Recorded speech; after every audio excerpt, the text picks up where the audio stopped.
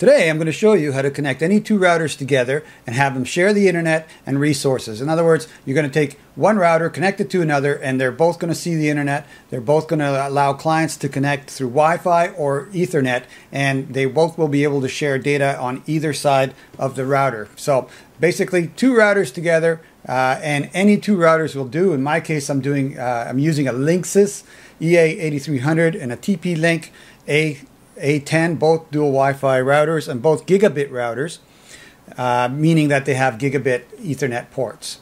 And we are connecting through Ethernet because that is the fastest way to connect two routers in actuality, unless you've got fiber or something. But currently, these two, the fastest way to connect them in most regular 1 gigabit routers are Ethernet. Now, we are dealing with gigabit speeds here, so the cable between the two routers is actually important. Since I've upgraded to 1 gigabit internet speed, I'm amazed at how many times I've noticed that if I throw a cheap cable onto my network, it slows it all down. You know, my recommendation is that you use Cat 6A, Category 6A cable, as you see here on the screen.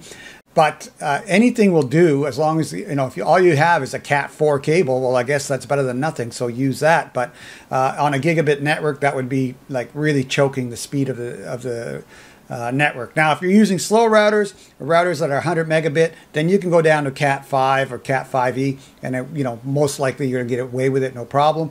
But anything with gigabit, definitely the minimum would be, as far as I'm concerned, Cat 6. You can use Cat 5e, but I don't recommend that. Now, if you don't know what kind of cable you have, here on the screen you can see a piece of cable that is actually Cat 6. It's actually printed on the actual cable itself. Now, if your cable doesn't have any printing on it, that probably means it's a cheap old cable, and I would upgrade it to something that actually has a printed standard on it, like Cat 6A.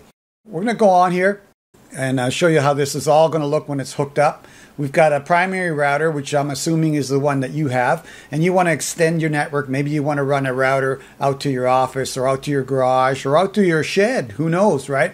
And you know, you want to see the internet there, and you want to be able to connect to it through Wi-Fi or your phone or Ethernet as well. You can also, you will have 3 ports after this configuration is over of Ethernet on each router, at least these two routers anyway, that will be able to be used to plug in anything you want, a printer, a laptop, a PC, you name it, you know. And it doesn't matter which router you plug it into, they'll work on either one, and they'll see each other regardless of which router they're on. Okay, so that's a really cool thing. You're out in the shed, you can print something in your office through your network. Awesome, right? By the way, that's something I do all the time, not the shed, but I do print remotely, and I love it. And again, you know, faster the cable, the better, right?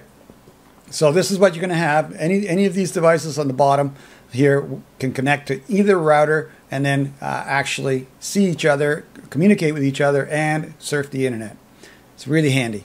All right, what's the first thing we need to do to get this done? Well, first thing we need to do is find out what your primary router is. And like I said, it doesn't matter which router you're using. We just need to find out where it is on your network. In other words, what its IP address is. So what we're going to do right here is go down to your network icon. Now, I'm connected to my primary router through Wi-Fi. You might be connected through Ethernet. Regardless, the network icon will be down here on the bottom right of your screen on Windows. Right-click it. Choose Open Network and Internet Settings, and then this will come up. Now, if you're connected through Wi-Fi, go to the Wi-Fi over here on the left column, or go to Ethernet if you're on Ethernet. I'm on Wi-Fi, so I'm going to go there. Then we're going to go to Change Adapter Options over here on the right. And then you'll see that I have 1, 2, 3, 4 Ethernet or network possible connections, but 3 of them have red X's on them. That means they're not connected. But my Wi-Fi is. So if you're on Ethernet, then one of your Ethernet connections, or you know, will have no X on it, and that'll be the one that's connected. So just right-click your connection, choose Status, go to Details. And here you see a bunch of numbers, but the ones that matter really are the one that matters is the IPv4 default gateway. You'll see here that's 192.168.1.1. And generally the DHCP server and DNS server are the same as they're all housed inside your router anyway. So again, the gateway is the one you want. In my case, it's 192.168.1.1. Yours may be different, but it doesn't matter. just write down what you've got there, and I'll show you how to handle it if your numbers are different than mine, because you know, again, we're going to learn a little bit about networking today, but yeah, you can definitely do this, even if the numbers aren't the same as mine. So let's minimize this out of the way. Okay, so we'll go back. Now we know that my router and your, is on 192.168.1.1, as I have here on my slide. Now, again, yours may be in a different place. Whatever your number was for the default gateway, write that down, note it somewhere, and keep it you know, near you, because we're going to need it, right? Now, again, like I say here on my slide, don't worry about it if it's a different number. I will show you how to handle it. Next thing you're going to do with your secondary router is actually reset it to factory defaults. Now, if you don't know how to do that, and if it's not done the same way, or you can't find out, like you don't have a reset port like mine does, or you know, you can't figure it out, go to your manufacturer's web page for your router and find your model and see if you can see it in the manual, if it tells you how to reset the router. Sometimes there's a setting inside the router, like you can log into the router and actually tell it to go to default settings, but that's far too complicated, and this is way easier. I'm just going to manually reset the router, and I'll show you how I do it and how it generally works. As you can see on the picture, there's a reset portal. I'm going to use a toothpick because, number one, it doesn't conduct electricity. Number two, it's soft. And number three, if I was statically charged, it won't zap the board inside. So this is a good thing to use. So you see now that right now that the lights, I've got 3 lights on the front. So I'm going to hit that. And then I'm going to wait for those lights to cycle. That's it. Now let go of it. And now we wait for this to reboot. So that's how you reset your router. Now the reason you want to set it to default settings is because you don't know what's been set before, and you know, you don't want to deal with anything that's in there that, you know, may mess you up. So that basically turns the router back to the day that you took it out of the box. Now read my warning here. If there are settings or passwords or things that you want to save out of that router, make sure you save them before you do that. So again, careful with that, and make sure you know how to reset the router and how to get into it prior to doing this as well, okay? But that's how you do it on my router. I already know how to get into it, and in my case, it's pretty simple. But some routers, when you do that, you're going to have a default username or a default ID and a default password. On a Linksys, I believe it's admin, and admin password. And on a TP-Link, it's admin. Netgear varies. But again, check your manufacturer for the default passwords if you need it, right?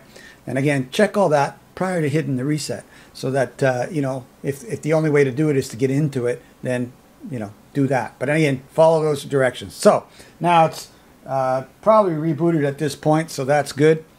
That's what we want. Next thing we're going to do is connect that router, and I'm going to do that too, to your PC or to your laptop. Right now I'm showing the PC, and you can see on the top slide here that I have it plugged into an Ethernet port on the back of my PC, and then to the LAN, one of the LAN ports. Those are the yellow ports. I will never use, we won't use the blue internet port on this router at all for this configuration. Everything goes into the LAN ports. There's, you know, basically no use for the internet port in this configuration. But anyway, we've got the Ethernet cable going to one of the LAN ports there. Now, if you don't have a LAN port on the back of your PC, I recommend getting one of these. This is a USB 3 to Ethernet, 1 gigabit Ethernet network adapter, and they're under $15. Again, I'll put links for this stuff in the video description. You go there and use them. They help my channel, so please do that. Also, they don't cost you any more than going directly to Amazon. So, you know, again, you help me and it doesn't cost you anything. So do me a favor, use the links in the video description. But you can use one of those for the Ethernet connection, as you can see in the bottom slide. Okay, so let's go next. Now, if you don't have a PC, you can use a laptop. Again, if your PC has an Ethernet jack, like the top one here, my top one has, then do that. Now, I bought this Ethernet adapter because actually my jack broke. There's no, it didn't break. I broke it, and the lock is no longer functioning. So, you know, I put a cable in there and it slips out all the time. So I bought this, and that solved the problem because this still locks and it just plugs into the USB port. Works like a charm. And you can see that here at the bottom slide. So those are your options for connecting it. I'm going to connect mine, or connect the router myself. There we go, in the LAN port. Now, what we're going to do is turn Wi-Fi off. You see that I say it on the slide here a couple times. So I'm going to click on the Wi-Fi, and we're going to turn it off.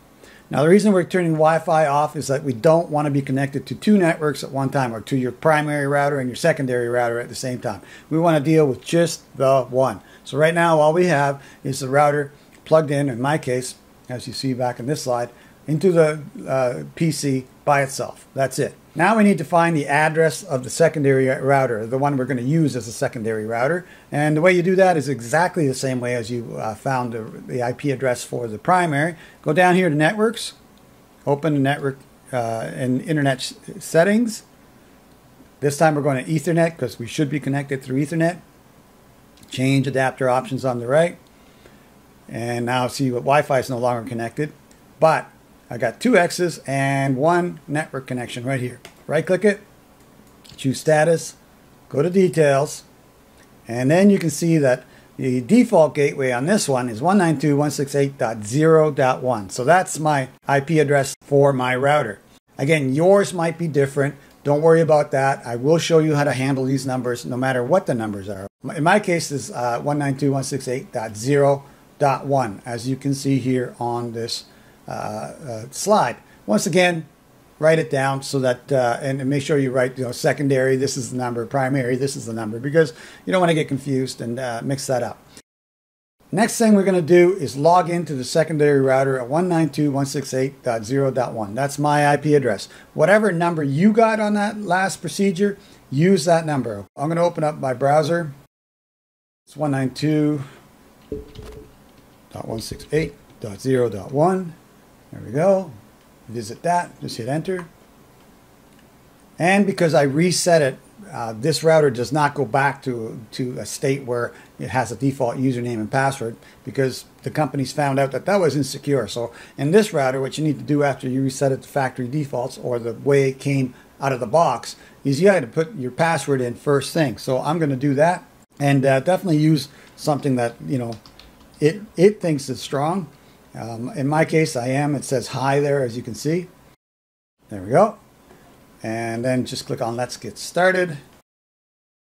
Now, what we want to do is complete the initial setup. So the bottom line is, though this is basically setting you up to get on the internet, we're not going to use this router to connect to a cable modem or a fiber modem or any modem. We're going to use this router to connect to another router. So we won't be using the internet link part of this router, which is the blue port I showed you at the beginning. So here we're just going to choose, definitely set the right time. Time on a network is important. So central time, then auto detect on this one. Generally go through the defaults. You should be fine. Again, next on this, do not clone my MAC address. This I'm going to shadow out the default passwords that mine has, and I'm going to change here the this is your Wi-Fi setup for the secondary router. So again, you're going to be able to connect to it through Wi-Fi and through Ethernet. So you're going to have to set up the SSIDs for this case, because it's a band router. It has 2.4 gigahertz and 5 gigahertz band. So that means it's got two connection points. So I'm going to just change it to something that makes sense. So secondary router, and it's 2.4 G or gigahertz. So I'm going to just put 2.4 G, put in a password here. Okay.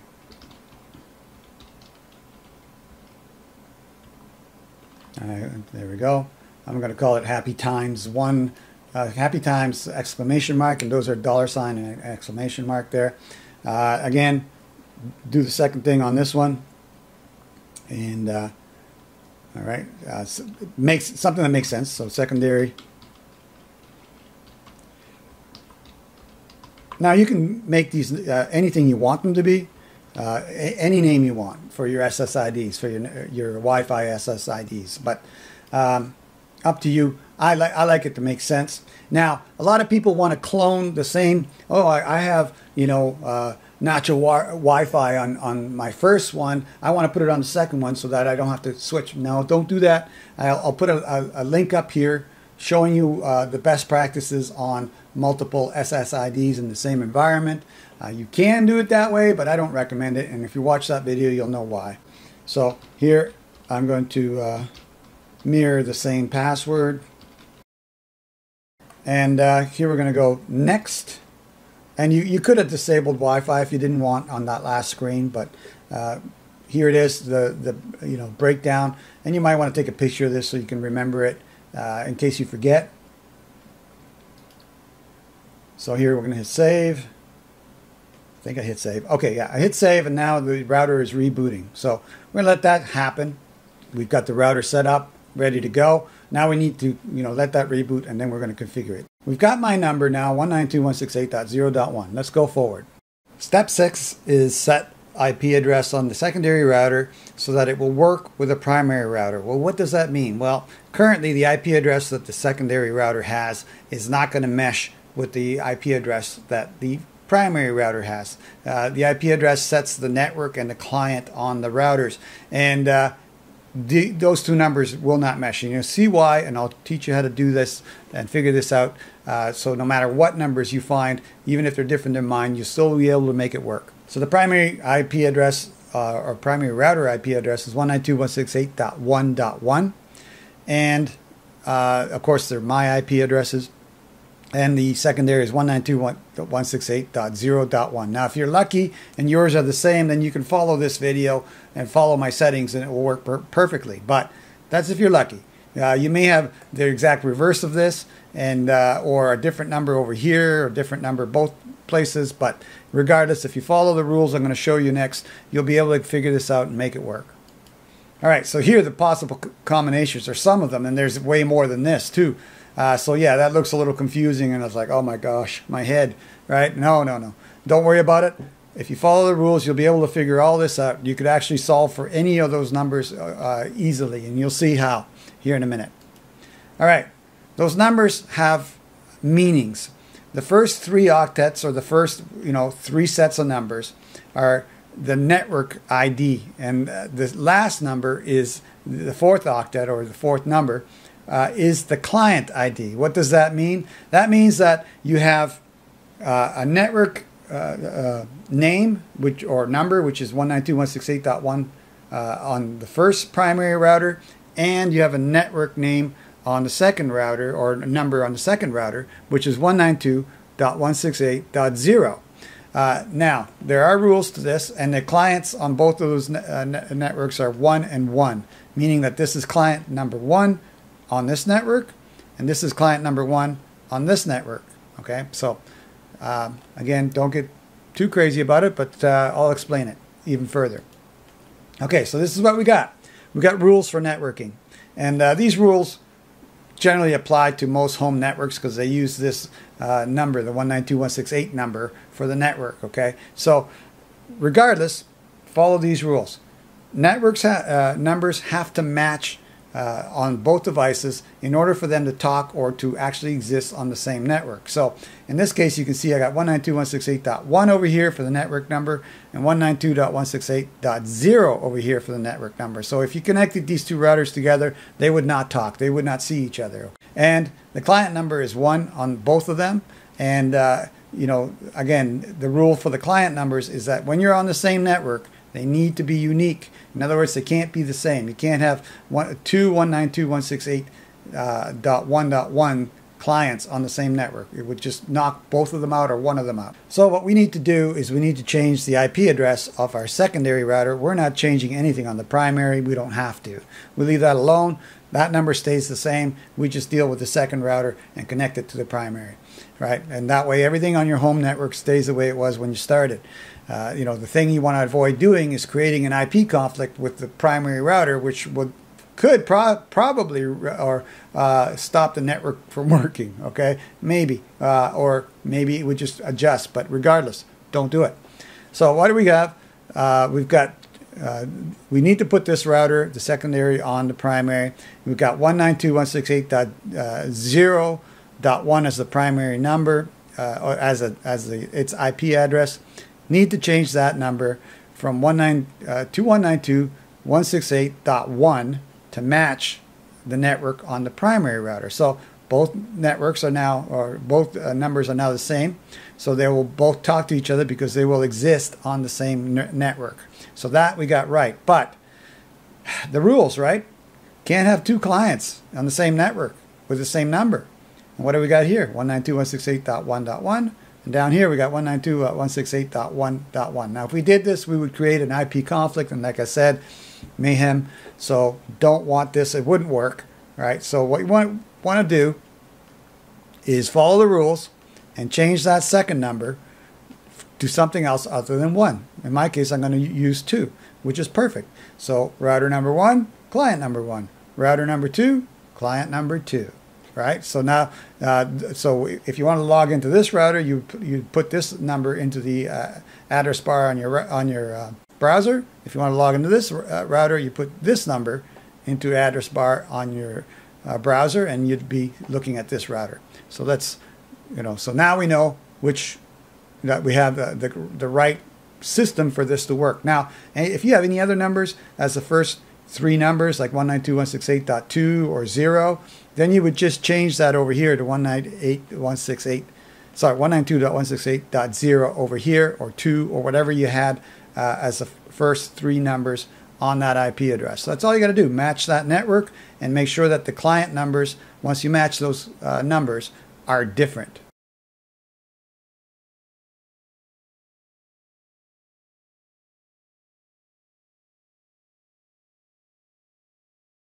We've determined what IP addresses are good and working for us, or will work for us.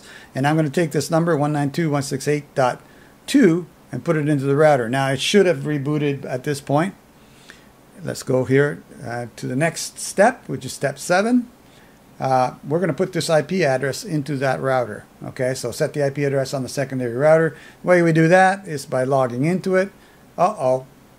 Okay, well, it reset to 192.168.0.1, which is where it's supposed to be. But it says failed. Well, what that means is that this router is not happy because it's not connected to the internet. There's no Ethernet. It's not connected to a modem in the internet port. We don't use the internet port at all, and we don't connect it in a traditional way to the internet, so it doesn't matter. Here, just hit finish, and we get to the default web page, and you can see the internet's not on, which is fine. It will always show that because we're not connecting to the internet through the internet port. So don't worry about that. That's fine. So what we want to do here is change the IP address. So we're going to here to advanced. Now your router may have this stuff in different places, but all routers have the ability to change the IP address, and there's a LAN setting somewhere on your router. Okay, so find it, go to it. In this case, it's under advanced and network and LAN. You can see here I got 192.168.0.1, which references this up here, see? So it's the same. We need to change that to 192.168.1.2 in order to plug it into the other router and have everything work. Let's do that. There we go. Okay. So .1, oops.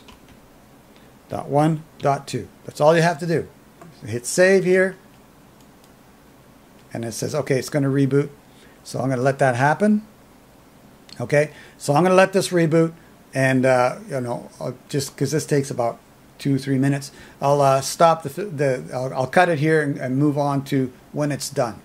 All right, it's rebooted, and it automatically went to the new IP address, which was 192.168.1.2, and that's great, but if yours didn't, just put the address back, the address that you put in there, 192.168.1.2, or whichever address you figured out you needed to put in to match the one on your primary router. And that should take you to it. If it doesn't work, just reset the router and try it again, and make sure you got the numbers correct, okay? So here we're going to log in. Okay, so we're logged in. Now we're going to go back to my slide here for the next step. Okay, so log back in. We've done that, right? 192.168.1.2. Next thing we're going to do is turn off something called Dynamic Host Configuration Protocol, or DHCP. It's a server inside the router that gives out IP addresses to all the clients that connect to the router automatically. So you don't have to do this with every client that connects to your network.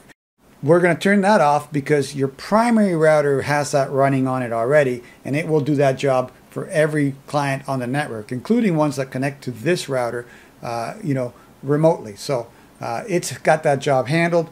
2 DHCP servers cause mayhem. We don't want that. So at this point, we're going to turn that off. So we're logged into it here, and we're going to go to Advanced again, and we're going to go Network.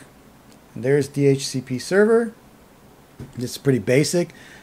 You've got an enable check mark here. So basically disable it. Make sure that you turn it off however you turn it off on your router. Generally, again, under the network settings in Advanced, you'll see DHCP. And here we're going to click on Save. And at this point, we're done configuring the router for what it needs to be set to connect to the other router and be connected. So we're done here. Just minimize this out of the way. We'll go to the next step. I could double check here. I did hit save. Yep. Now we got to physically connect the two routers together. This is what it looks like. In graphics, we've got the cable modem hooked into the internet on the primary router. And then we're going to take an Ethernet cable and run it from any of the LAN ports. In this case, blue on this router, and to any of the yellow ones on this router. Complete opposite. We don't use the internet port on the secondary router ever. Okay, but once you do that and you connect the two routers together, they should be talking to each other. They should be able to see each other. They should be able to share connections between the two of them. Both will have Wi-Fi working. Both will allow you to surf the internet. And whatever you plug into the LAN ports on the secondary router, the 3 that are left over, will work just like if you plug them into the 3 that are left over in the primary router. So you can hook up printers, you can hook up other computers, PCs, laptops, whatever, onto those, even game machines, onto those LAN ports on either the secondary or the primary. And if you use a reasonably fast, if you use a Cat6 or Cat6A, which is what I suggest, cable between the two of them, you probably won't notice any speed difference between connecting to the primary and the secondary, as long as your two routers are basically of equal speed or equal performance as far as the guts, the CPU, the engines inside them. In this case, they're pretty close, so you probably would not notice a difference. Here's what it looks like in real life, or IRL, as they say. Cable. There's the internet connection. We don't use the blue port at all. We've got 3 extra ports on the primary, on the secondary, and though you can't see that, there's 3 on the secondary, on the primary as well. So 6 total Ethernet ports on this configuration, and now you have Wi-Fi in 2 different areas of your house, if you wish, and 2 different, actually at this point, 4 different SSIDs. So, again, you can figure that the way you wish. I had a link up there for how to handle the SSIDs. So, at this point, we're set up. What we want to do is we want to test them out. All right, so how do we test it? Well, first of all, I got them connected. I haven't yet, but I will. It won't take me a second. There we go. I'm connected to the back of that router with the secondary. So, right now, my secondary is connected to the back of the primary. It should be ready to go, and it is. So at this point, we got to turn Wi-Fi back on in my case because I turned it off. If you had it on, turn it and you turned it off, as I told you. Let's turn it back on again.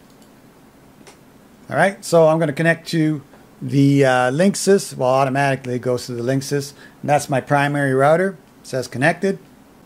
Let's go up here. Open this up. So even though I'm connected to my primary router, I should be able to still see the secondary router. And the way you check that is just, put 192.168.1.2 into the address bar, or whatever number that you came up with. and you can see I'm still connected to it even though I'm connected to the Linksys, not the other router, because the two are now connected, they're in the same network, and they're sharing information. No problem at all, as it should be. Internet, you know, I don't know if you can disable it here. No, I guess you can't. Anyway, doesn't matter. You know, this will always show no internet because we're on the secondary router, because we're not connecting to the internet through the internet port. So back here, you see all the stats. Over here, you'll see wireless. So currently, I'm on the primary router looking at the secondary router. Let's do this in reverse. And let's go here to wireless settings. And RBS, maximum wireless. Yeah, wireless settings. Here we go. Okay, so we here you can see that it says happy times $$ plus $! Exclamation for the password. I'm just going to copy that to make it real easy to get onto. Right now, let's connect through Wi-Fi to it. And you can see here that I have secondary router 2.4 G or 2.4 gigahertz and 5 gigahertz. I'm just going to connect to that. I don't want to connect automatically. Connect. I'm going to paste the password in there. And next. And boom, we're connected and secured. Notice it doesn't say that we're not on the internet. So as long as it says connected and secured, you're good. So let's check the internet here. Let's go to google.com. No problem, right? You see that we're working here. Feeling lucky. I don't know what that means. No idea. A random number generator. I guess that's where I finished. Anyway, so we're obviously browsing the internet. Let's see if we can see the primary router. We should be able to, no problem. Now we know that the primary router in my case is 192.168.1.1, so put that into the address bar, hit enter, and there's my Linksys.